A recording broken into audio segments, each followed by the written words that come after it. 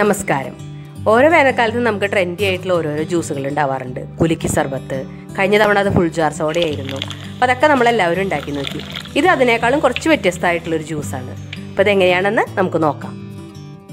കുലുക്കി സർബത്തിനേക്കാളും ടേസ്റ്റി ആയിട്ടുള്ളതാണ് ഈ ജ്യൂസ്. അപ്പോൾ തയ്യാറാക്കാനായിട്ട് മിക്സിയുടെ ജാറിലേക്ക് നമുക്ക് ഒരു ലെമണിൻ്റെ ജ്യൂസ് ഒഴിച്ചു കൊടുക്കാം. ഇതിൽ നമ്മൾ കസ്കസ് ഒന്നും ചേർക്കുന്നില്ല. ഇനി ഇതിലേക്ക് നമുക്ക് കുറച്ച് പുതിനയില ചേർത്ത് കൊടുക്കാം. പിന്നെ വേണ്ടത് ചെറിയൊരു കഷ്ണം ഇഞ്ചി ചെറിയ കഷ്ണങ്ങളാക്കിയത്, ഒരു പച്ചമുളക് കഷ്ണങ്ങളാക്കിയത്. പിന്നെ ഇതിലേക്ക് നമ്മൾ സ്പെഷ്യലായിട്ട് ചേർക്കുന്നത് മാങ്ങയാണ്. ഇത് കുറച്ച് ചെനച്ച മാങ്ങയാണ്. പച്ചമാങ്ങയായാലും കുഴപ്പമൊന്നുമില്ല. അത് ചെറിയ കഷ്ണങ്ങളാക്കിയിട്ടുണ്ട്. അത് ഇതിലേക്ക് ചേർത്ത് കൊടുക്കാം. ഈ ജ്യൂസിന് ഒരു പ്രത്യേക ടേസ്റ്റ് കൊടുക്കുന്നത് ഈ മാങ്ങയാണ്. പിന്നെ നമുക്ക് മധുരത്തിന് ആവശ്യമുള്ള പഞ്ചസാര ചേർക്കാം. ഫുൾ ജാർ സോഡയിൽ നമ്മൾ ഉപ്പാണ് ചേർക്കുന്നത്. ഇതിൽ പക്ഷേ നമ്മൾ പഞ്ചസാരയാണ് ചേർക്കുന്നത്. ഇനി ഇതിലേക്ക് നമുക്ക് അരയ്ക്കാൻ ആവശ്യമുള്ള വെള്ളം കൂടെ ഒഴിച്ചിട്ട് നന്നായിട്ടൊന്ന് അരച്ചെടുത്തിട്ട് വരാം. സാധാരണ വെള്ളം തന്നെയാണ് അരയ്ക്കാൻ എടുക്കുന്നത്. ഇപ്പോൾ ഇത് അരച്ച് നന്നായി അരിച്ചെടുത്തിട്ടുണ്ട്. നമുക്കിത് സെർവ് ചെയ്യാനായിട്ട് ഒരു ഗ്ലാസ്സിലേക്ക് കുറച്ച് ഐസ് ക്യൂബ്സ് ഇട്ട് കൊടുക്കാം.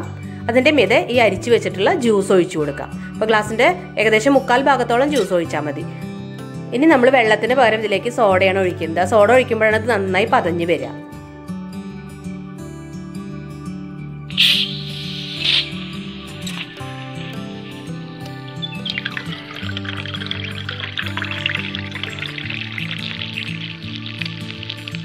ഫുൾ ജാർ സോഡയിൽ നമ്മൾ വലിയൊരു ഗ്ലാസിൻ്റെ ഉള്ളിൽ ചെറിയൊരു ഗ്ലാസ് ഇട്ട് കൊടുക്കുമ്പോഴാണ് അത് പതഞ്ഞ് പുറത്തേക്ക് വരുന്നത്.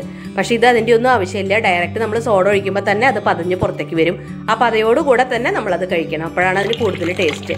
ഉള്ളൊക്കെ ചെറുതായിട്ടൊന്ന് കത്തണ പോലെ ഒരു നന്നായി തണവൊക്കെ നമുക്ക് ഫീൽ ചെയ്യും. ചെറിയൊരു കാന്താരിയാണ് ചേർക്കുന്നതെന്നുണ്ടെങ്കിൽ കൂടുതൽ നന്നായി. ഇപ്പോൾ പച്ചമാങ്ങയുടെ സീസണാണ്. അപ്പോൾ ഇന്ന് തന്നെ ഉണ്ടാക്കി നോക്കണം. എന്നിട്ട് ഫീഡ്ബാക്ക് അറിയിക്കണം.